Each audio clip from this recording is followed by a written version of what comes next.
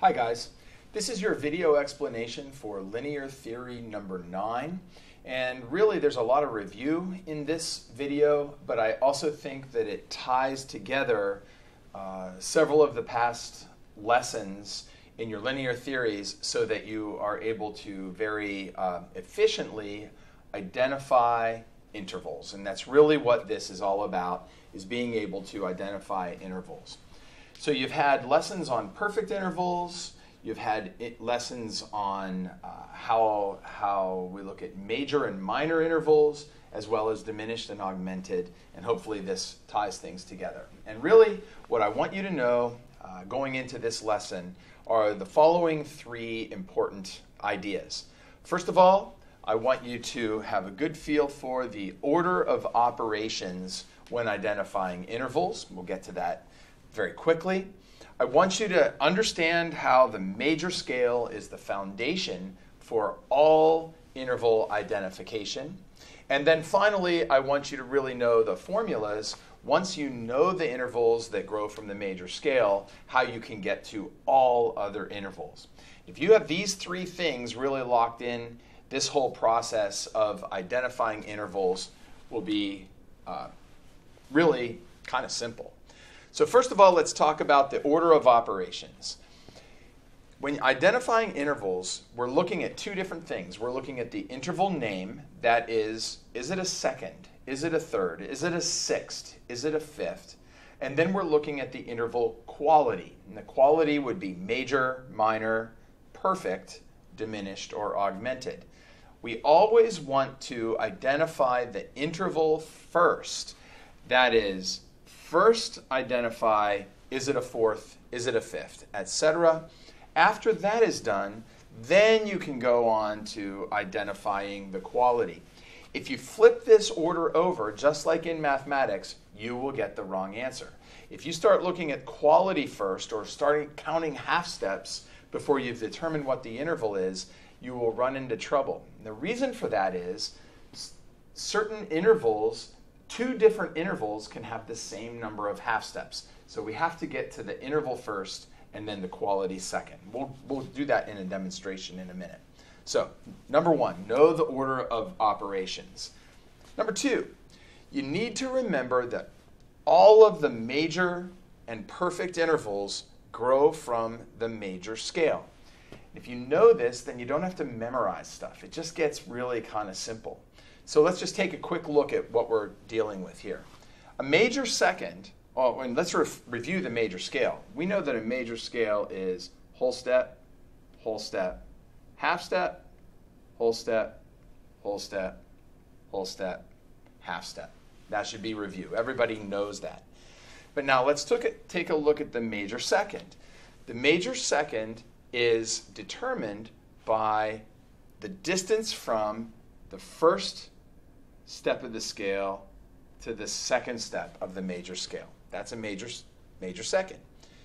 It's a whole step or two semitones. So we know that a major second is two semitones because of the major scale.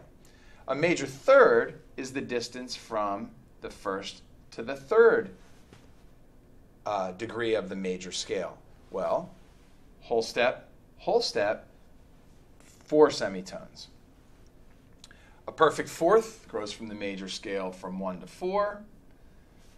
Whole step, half step, or 2 plus 2 plus 5, or plus 1 equals 5 semitones, and so on. Perfect fifth is from 1 to 5. 2 plus 2 plus 1 plus 2, or 7. Major sixth, 2 plus 2 plus 1 plus 2 plus 2 gives us 9. The major seventh, and finally the perfect octave, which gives us these numbers in such a way that you really don't need to memorize the number of semitones for majors and perfects. You can always come back to this major scale and be able to find it. So it's vital that you know that the major and perfect intervals all grow from the major scale and its patterns. If you know that, you're ready to move on to the next thing. Okay? The third thing that we need to know are the formulas for finding all of the other intervals in major and all of the other intervals in minor.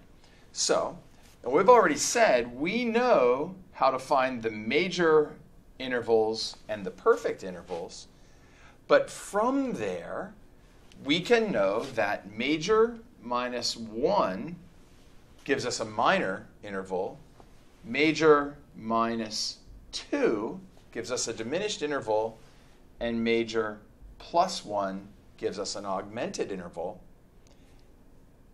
For dealing with perfect intervals, perfect minus 1 gives us a diminished interval, and perfect plus 1 gives us an augmented interval. If you know those formulas, and I would recommend memorizing those formulas, I would actually write those down at the top of your worksheet, and it makes things really pretty easy. Okay? So, these are the things we need to know. We need to know the order of operations. First we identify the interval, then we identify the quality.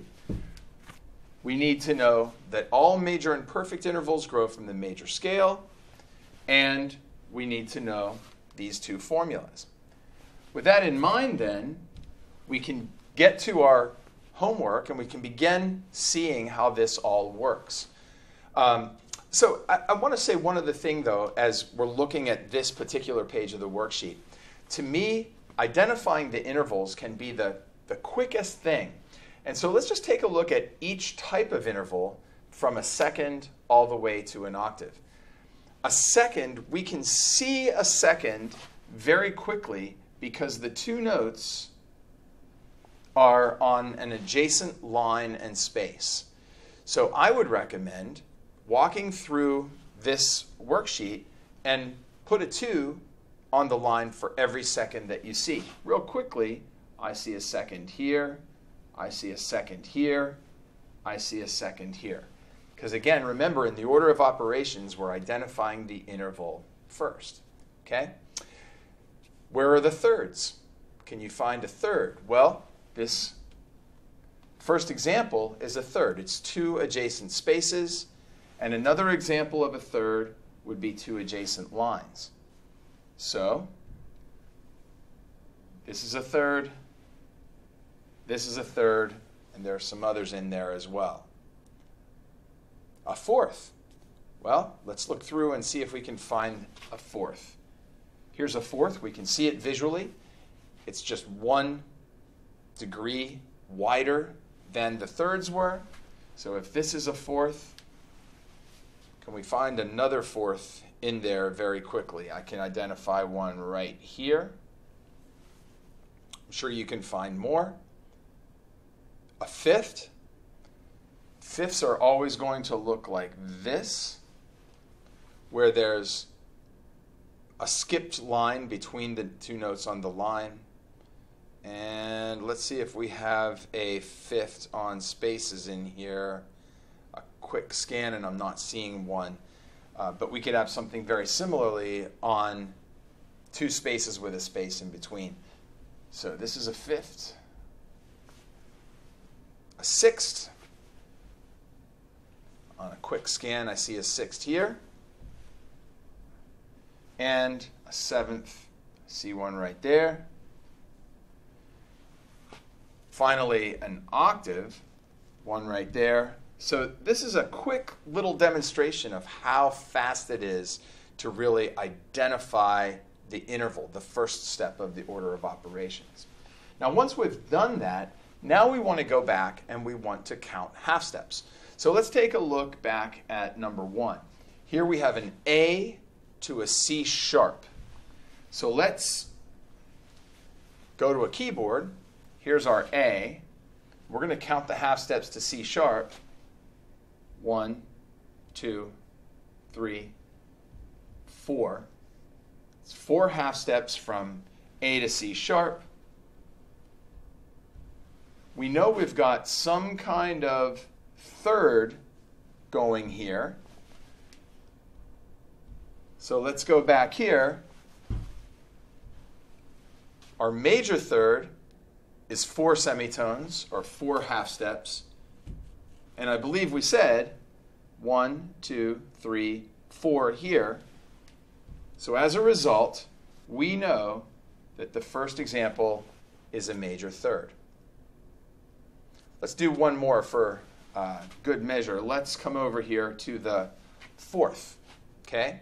We know we've got some kind of a fourth, and we're looking at a D to a G sharp. Okay? So let's remind ourselves that a perfect fourth is 5 semitones. So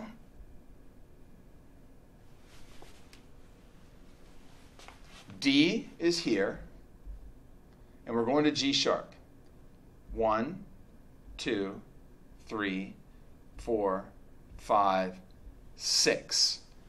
Okay, so it's 6 semitones from the D to the G sharp. We go to our formula. It's one more. Perfect plus 1 is augmented.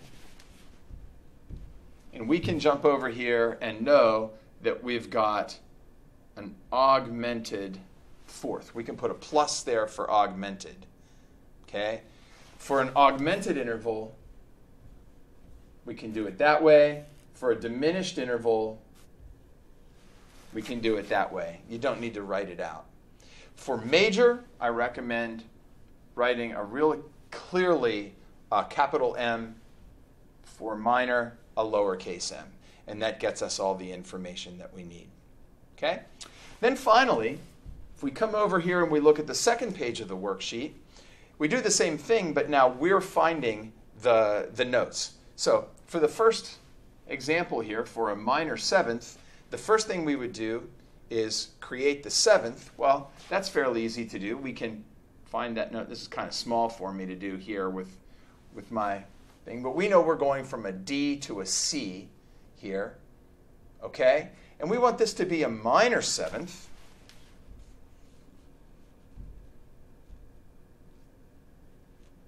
And we know, whoops, let's get there, that a major seventh is 11 semitones.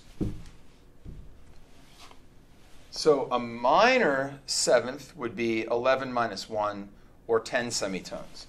So we're starting on a D here, and we're going 10 semitones. 1, 2, 3, 4, 5, 6, 7, 8, 9, 10. And it looks to me like it's a C natural. So we go back to our worksheet, and we can leave that exactly as it is. That's our minor seventh. Okay? I hope this process makes sense.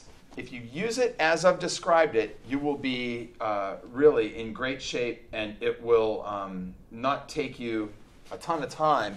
But make sure that you know these 3 things, and you'll be good to go. The order of operations, intervals first, quality second. Make sure you know how everything grows from the major scale, and those formulas, I would write them down, and then there's no problem at all. Good luck. I hope this goes really smoothly for you.